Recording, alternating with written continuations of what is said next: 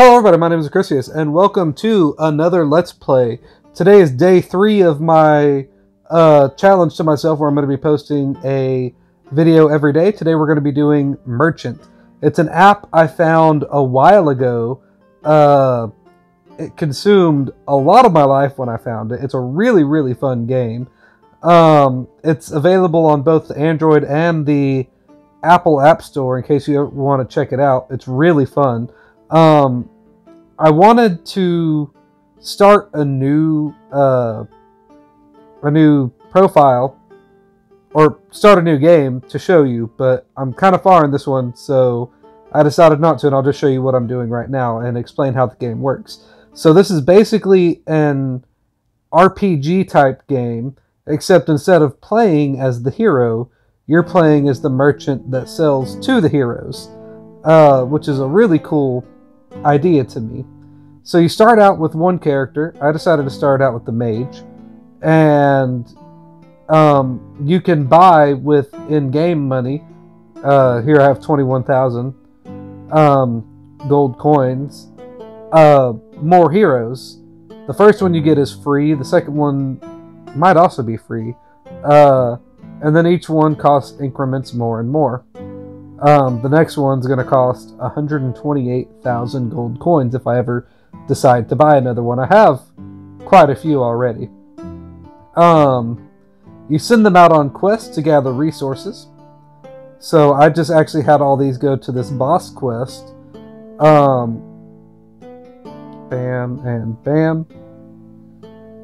Can I have you in the back, please?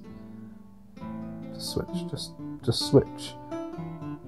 Sometimes it's a little finicky with the buttons, but not often. So he's almost dead, but since he leveled up, he has full health, so I can just send him right back.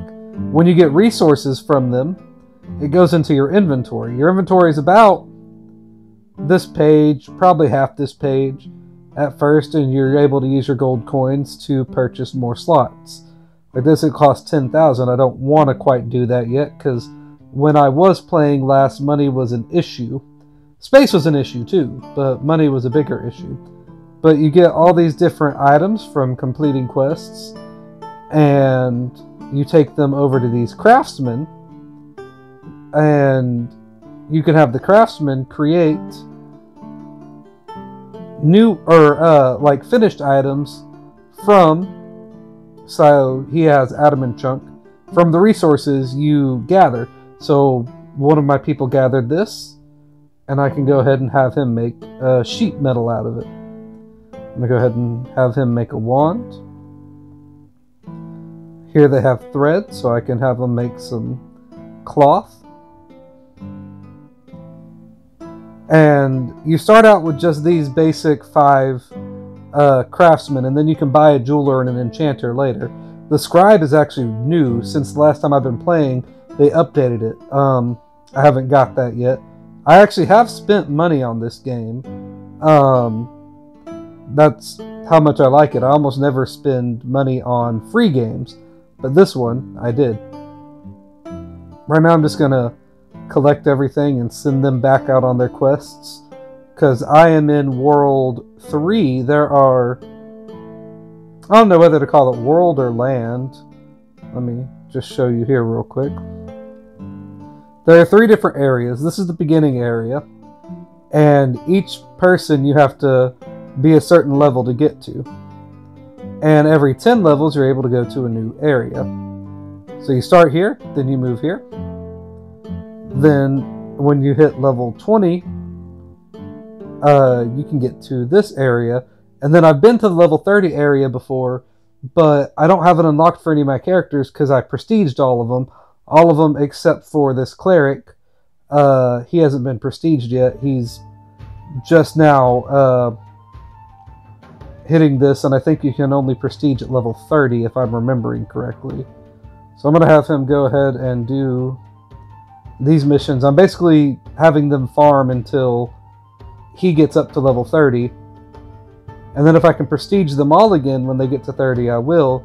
If not, I'll just prestige him and then move them all back to the first world, because I end up with not enough inventory, because each world has its own they're all versions of the same thing. You all have metal ore, metal chunks, logs, and thread you can find, but they're all higher quality in each world, and they each take up different inventory slots. That's one reason that inventory was such a problem for me, is I had multiple people in multiple different worlds farming, and I didn't have the inventory space for that. If the craftsman finished something, when you get to this page, you'll get a notification. Here, the woodworker actually just finished. Bam. And you can actually look and see all the recipes, or everything you can create so far. And I'll show you the type of materials you get in World 4, which I haven't been to yet. Or, not since I prestiged everybody. You get magma materials. And you basically click on an item. So this dark steel dagger, and you need 2 dark steel. I actually haven't got to that world yet. Did I make it to World 5 before? I probably did. This is the items I can make in this area. So say I want to make this knife here. I need a lower tier knife and these materials. Bam, I'm going to make a long sword. Whenever I do create items that I don't need, you do the whole purpose you have this game, which is selling. Here I have the adamant axe. I have no need for it. All my characters have really high up gear, or the highest gear they can hold at the moment. So I'm just going to sell that. It's going to take 6 minutes and 54 seconds to sell. Not everything takes that long. The more expensive it is, the higher tier it is, it takes longer to sell. You can sell anything that's in your inventory.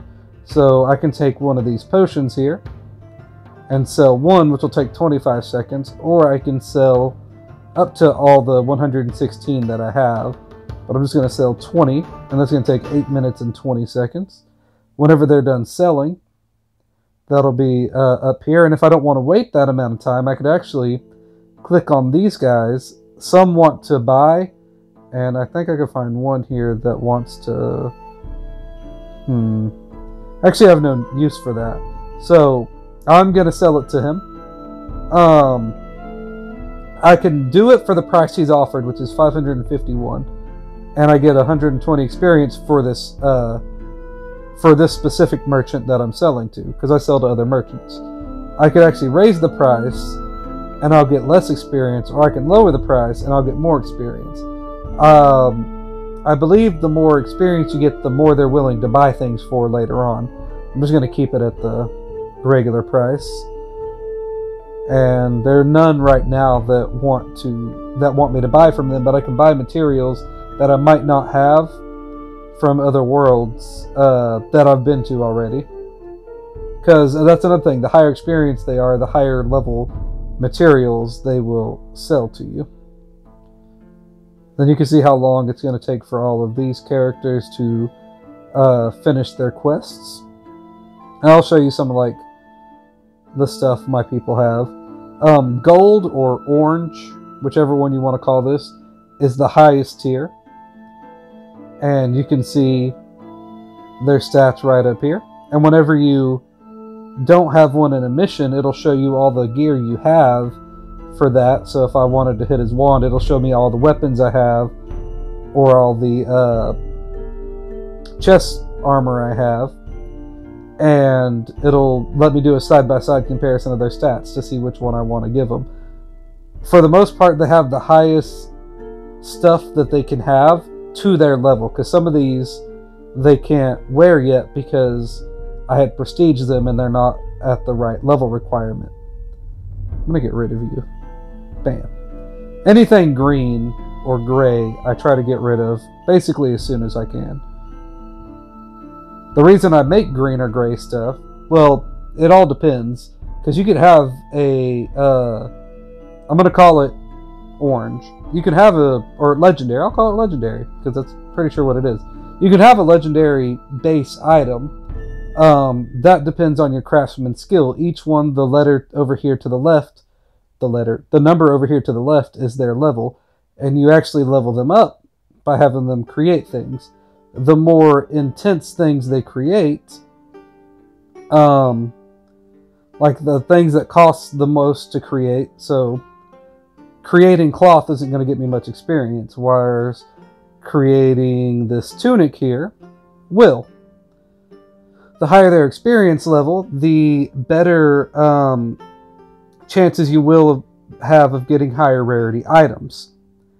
And then that's true for these guys over here. The 8 enchanter is always kind of a gamble. You can re-enchant some of your items. I have nothing to lose by enchanting him. And I could choose whether I want to improve its stats, its prefix, or its suffix. So if you come over to the stock, and let me get to one of my legendary items here. This is a keen venom knife +2. So the prefix is keen and the suffix is a +2. I could take this. Where was it? It was this adamant longsword. Bam. And say I want to improve its prefix. It'll take 960 gold and 1 topaz. And then he'll start improving that. In 3 minutes, I'll get my improved weapon. And I can choose to keep it or sell it. Before I send these out on their mission, I'm having these guys fight bosses. Bam, I had to revive him. And the bosses take multiple people to fight. That's the only reason I'm able to have this many people going at the same time in the same world, because most worlds don't have enough for the amount of characters I have, but this world happens to have 2 or 3 bosses, I believe. Just 2, and sometimes there's a weekly boss that's on a random world, and sometimes it'll have 3 bosses, but I'm going to have him fight him. Where are you? You're the cleric, so you're going to be in the back. Bam. I'm sending him out on his fight. It's going to be a shorter video, not as much to show you here as in Dokkan Battle, because everything's time-based. But this is a really fun game. It's completely free to play for the... Everything in it's completely free to play. You can buy pretty much everything with the in-game money, except they do have a few basically DLC packs, like this scribe here. He's with the newest update, and it's $3.99. I don't think it's just for the scribe. I think it might be just for the pack, because it's not expensive. Nothing in this game is super expensive. And I've actually bought everything in the game up to the, see, I can use the wand I just made to make this higher end wand. I'll make some potions real quick. And why not make a medallion? Everything in this game is not super expensive. Most things in the game, you don't have to pay any money to unlock any worlds unless they're in the new update. And the updates are really cheap. I think it was like $5 for the 2 that or $5 total for the 2 I bought. Or maybe it was $5 each. I can't remember. It was a while ago. But it's not super expensive. Just the base gameplay is really cool. You won't get the Bard, I think. The Bard, you have to have one of the packs. But you can get everybody else, I believe. Yeah. You get everybody else but the Bard. In the free-to-play, it's a really fun game. Let me know what you think of the game or this video in the comments down below. Until next time, see ya.